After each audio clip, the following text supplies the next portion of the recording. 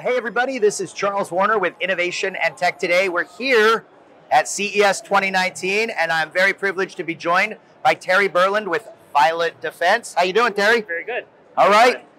Terry, tell us what's going on with Violet Defense. What are you doing here at CES and what can we maybe look forward to? Well, so Violet Defense, just so that everybody knows, is a germ technology company that specializes in using ultraviolet technology with a specialized lens to kill germs. All right. Hospitals have been using it for probably the last 20 years. Ultraviolet's been used since the 1800s in France for cleaning water.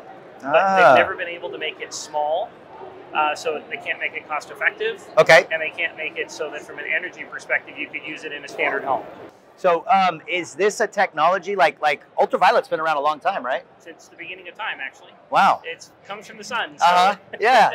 So, but how come people haven't tried using this application? Was it because of the size? Is that the... Well, the original introduction of it, it was actually pretty well used. In fact, if you go back to the World War II, you'll actually see ultraviolet devices used by the Army for germ protection during the war. Okay. But then we developed this thing called antibiotics. And so then it became a whole lot easier to just deal with you after you got the germs than it was to try to protect the spaces. What nobody knew at the point in time that we created antibiotics was that it would generate this whole generation of superbugs that are now antibiotic resistant. And so you're starting to see ultraviolet come back as a technology because unlike chemicals and unlike pharmaceuticals, there is no resistance from a germ to ultraviolet. It's a photonic action.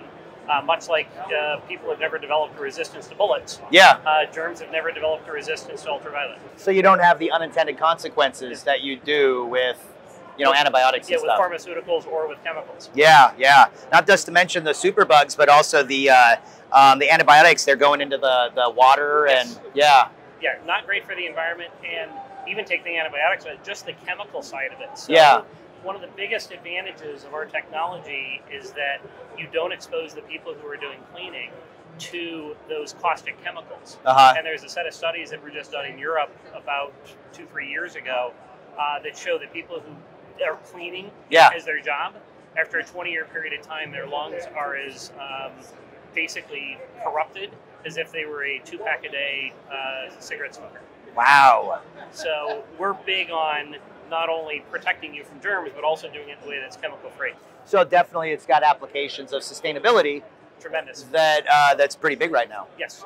So what other applications is there for this technology? I mean, obviously, first thing comes to mind, schools, hospitals. Is it limitless? Well, so we describe it as basically taking clinical level cleaning into everyday spaces. Wow. So when we mean everyday spaces, we literally mean every space. Yeah. Daycare. Yeah. School. Your public gym. Public transportation. Your public transportation. Yeah. Every common bathroom that's in here. So we, for example, have a school in Orlando called the Jewish Academy of Orlando that is now the first fully protected school in the country that has Violet Defense product in their classrooms, in their bathrooms, in their common rooms, in their tech spaces. Wow. And it runs overnight. Okay. If we wanted it to run all during the day, we also have motion detection for safety purposes. Okay. But we just have it run overnight, and it does an automatic clean. No people involved. So all the safety or the personnel costs go down. And from a safety perspective, nobody's there at 1 o'clock. So we have no issues with exposure. So this is an extremely big benefit for people that would have compromised immune systems. Absolutely. Yeah. And that's why the hospital side of it has been going on for a while. And you see a number of big technology companies that have started to invest in there. The problem is an average hospital unit costs between $75,000 and $125,000 a piece. Wow. Right. Ours are measured in hundreds and thousands. Yeah.